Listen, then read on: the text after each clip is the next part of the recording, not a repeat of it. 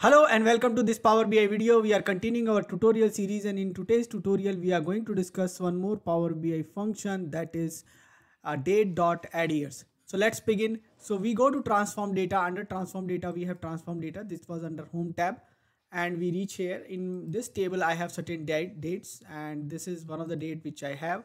So I would like to add a year to it, and I would like to use Power Query function. So I'm going to create a new column to do that. So I go to add column, and from there I go to custom column, and let me type date, and after that you can see it started suggesting, and I'll say add years.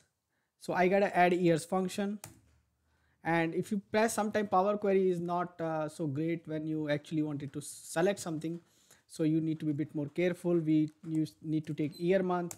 That's what I'm going to take, and I'm going to say add 1 year to it, and let's see what happens. So I got a new column, and you can simply see that the only difference you see between this date and this date is that we have one additional year. Okay, all dates are same, just year is added. What happens if I want to subtract a date? I can, and this is how you also modify it. I double click here on the calculation, I get it back, and I can say -1.